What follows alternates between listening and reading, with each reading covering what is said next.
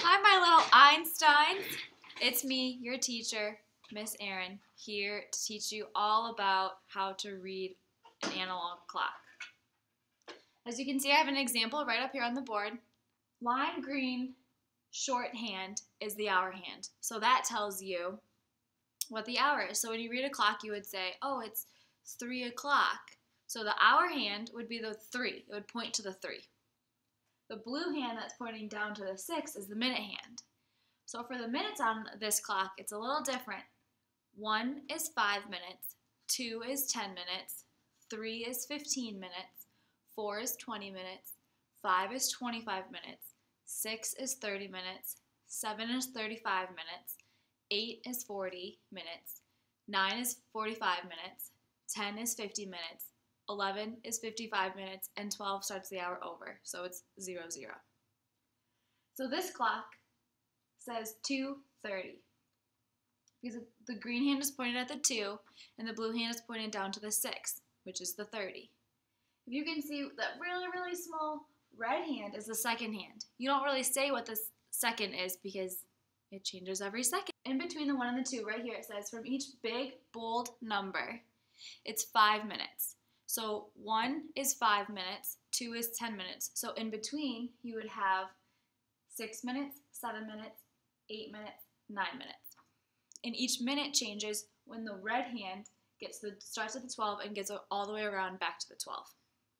So it goes in a circle. Okay, so let's try one. The time up here says 5:45. And I know that because 5 is the hour, 45 is the minute. So we start with doing the hour, which is the lime green. So if it's 5, you count to the 5 on the clock. 1, 2, 3, 4, 5. So you do a short little hand pointing to 5. So that says it's 5. 45 is the minute, as I said. So you start at the 1, which is 5 minutes, 10 minutes, 15 minutes, 20 minutes, 25 minutes, 30 minutes, 35 minutes, 40 minutes, 45 minutes. So you would take the blue marker for the minute hand and draw a long line from the middle all the way to the 9, because that's where 45 minutes is. Then you don't actually draw the second hand on when you do the clock. You can just see it on a normal clock, which I'll point out to you in the classroom tomorrow. But if you want to put on the second hand, just do a little whoop, a little second hand. So the second hand goes the fastest around the clock because once it goes from 12 to 12, it starts a new minute.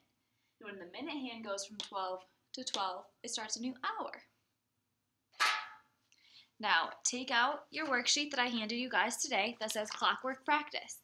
You have 6 clocks to time. So look at the top, and the first one says 3:30. So you find where the 3:30 would be on the clock. So we'll do the first one together. So the hour hand is 3. So you would count to 3. 1, 2, 3. So you would draw a line, a small line for the hour. Then you would go to the 30. So where's 30 on this clock? If you said at the 6, you're right, because it goes 5, 10, 15, 20, 25, 30. So the minute hand is the long hand. So now do the next 5 all by yourself, and I'll check them tomorrow morning. Tomorrow in class, surprise, we're going to play bingo with clocks. You each get, all of these are empty clocks, and you get to put in your own time. And you have to write them with the analog clock. You get 1 free space. Just don't let me forget to tell you. I hope you guys learned a lot. If you need any help, you can ask your mom or your dad, or you can ask me tomorrow morning. Have a nice night.